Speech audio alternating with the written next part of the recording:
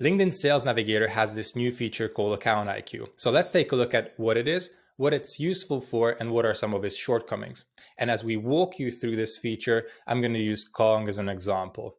But first of all, what are we looking for when researching accounts? Well, I want to find out if they are a fit for my ideal customer profile. If not, I have a low chance of selling to them, so I might not want to waste my time reaching out to them, right?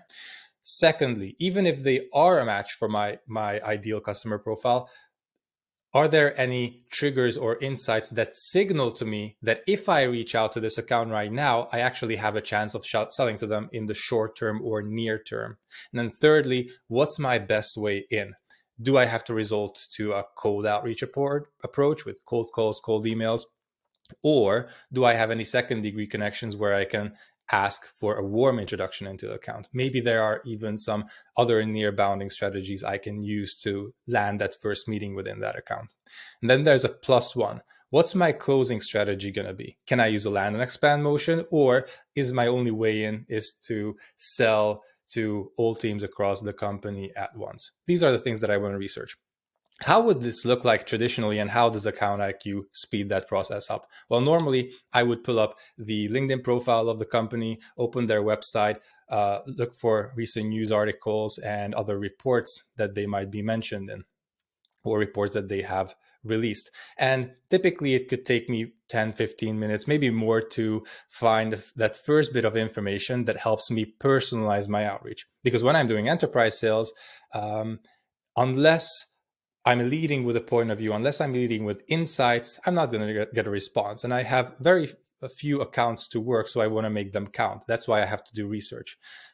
And Account IQ, instead of me resorting to review or research these accounts from multiple websites, multiple sources, supposedly I can do this in one place with Account IQ. But let's see to what extent.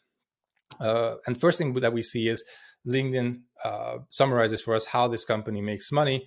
And we can use this to look for the keywords that we normally search for when trying to figure out if someone's a fit for ICP or not. For me, I'm selling enterprise sales, consulting, and training. So I'm going to look for those type of signals, and immediately I can see that, yes, they're selling enterprise subscriptions. Yes, they might be a good company for me. Plus, I specialize in selling highly technical products aimed at engineering departments at enterprise companies. And this company does work with highly technical products. So that's a first good sign. Also, as we scroll down, we see what their strategic priorities could be, listing out some sources. And I can see that they just launched a new product. That's good, because that means that they're heavily working on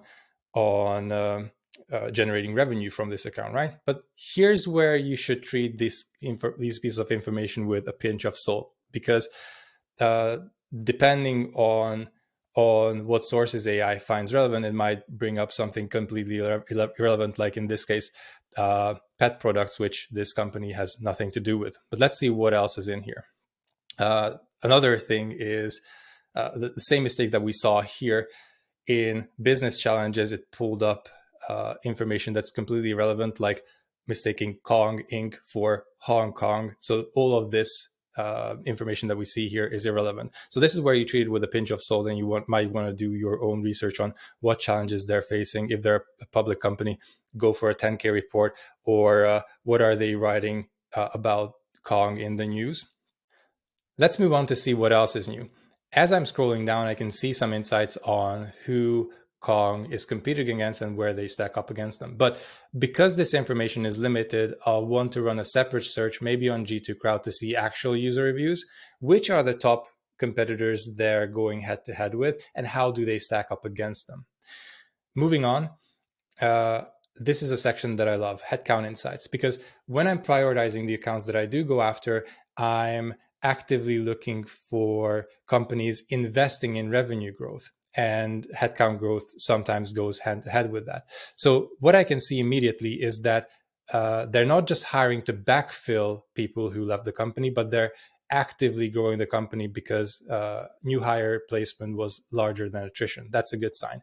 Without having to dig deeper, I can also see that the most open roles they have is in engineering and sales. And that could be in line with that new product launch that we saw at the very beginning. So let's recap what we've done so far. So far, we've found that Kong is a fit for my ideal customer profile, and that there are triggers and insights that signal to me that now might be the right time to reach out to them.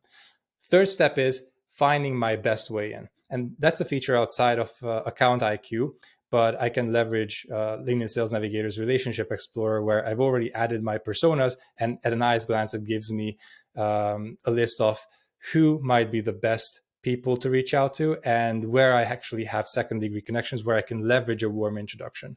But beyond that, this is where I get to LinkedIn Sales Navigator's biggest limitation, where LinkedIn Sales Navigator and LinkedIn are still two completely separate platforms. For instance, if I wanted to do additional, as part of my research, I wanted to find out if they have funding currently, I can't have access to that information in LinkedIn Sales Navigator. I have to go over to LinkedIn separately to find that they have raised funding. And even here, I have to go to the About section to see when that last funding round was.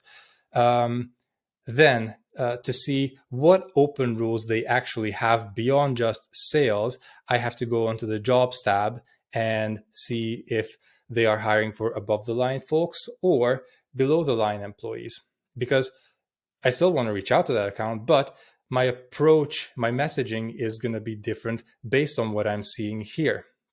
So far, this helps me identify how to get in. But then was that plus one I mentioned, which is what's my closing motion going to be? And that sometimes depends on the product strategy. So for instance, here I can see that they have separate products. And if sometimes when companies are developing separate products, that means that these are owned by separate teams.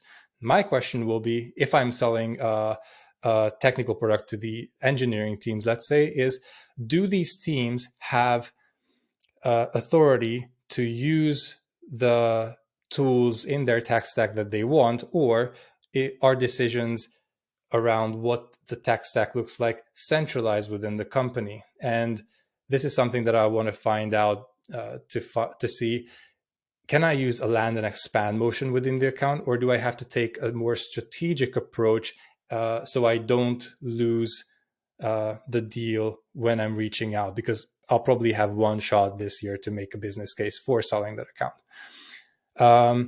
What else? So there are some limitations that we've discussed. Plus, Account IQ doesn't work for all company types. So for instance, if you're trying to break into a smaller company, Account IQ might not be optimized for those types of companies then again, if you are reaching out to smaller companies, the amount of research that you have to do will be less. So it's not really that big of a blocker.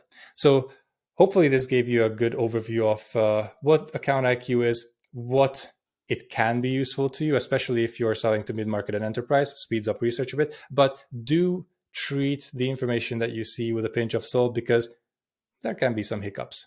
Hope it was useful. For more tips and tricks on how to master LinkedIn and Sales Navigator, check out this playlist I put together for y'all.